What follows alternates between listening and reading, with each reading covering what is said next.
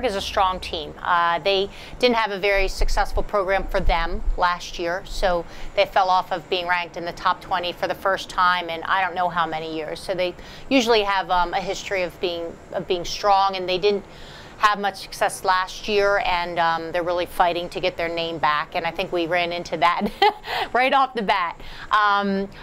I would say that they're a strong team. I say that they have some speed. I'd say also that we played, I guess, individually okay, but not collectively as a team. So we didn't put as many things together with passing combinations. We didn't acquire what we needed to with the press. And I think I still need to fine-tune exactly positionally what system we're going to play and who's going to play where.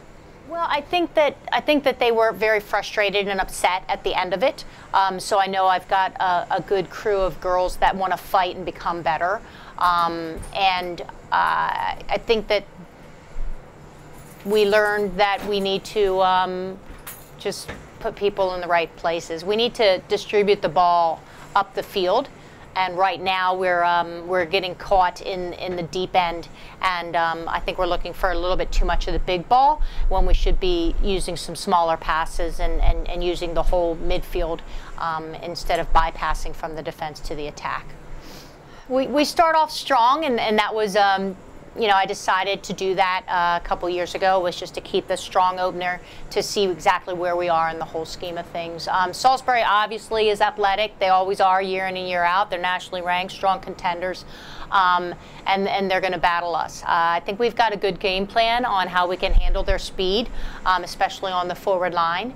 And I think tactically we have some great options how we can defeat their penalty corners and how we can handle them and give them a good fight. I believe this is the first time that I've had a team that, besides myself, because I always believe we can beat a team, I think the girls know deep in their hearts that we can give them a good fight and we can defeat them.